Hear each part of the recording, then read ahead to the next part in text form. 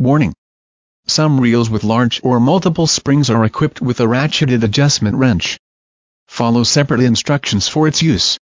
Failure to use ratcheted wrench, on reels so equipped, could result in serious personal injury. Warning: do not attempt to relieve spring tension using spanner wrench. Doing so may result in personal injury. Ensure that machinery to be serviced by reel is at position closest to reel. Securely mount reel in desired position using 3x8" M10 bolts.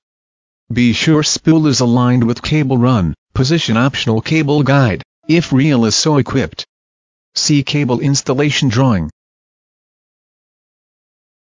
Remove cover plate on spring housing to expose shaft and spring hub.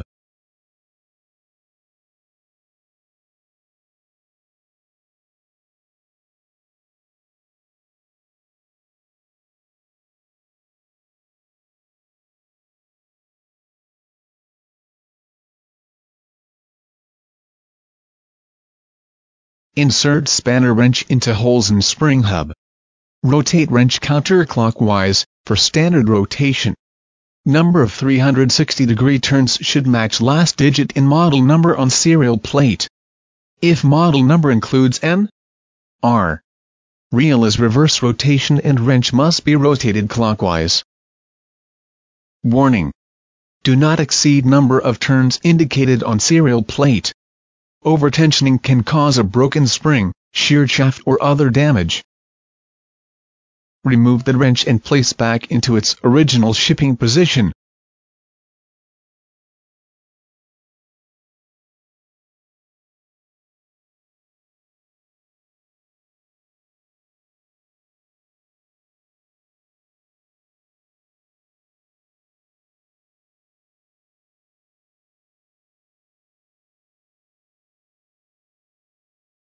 Replace access cover and gasket.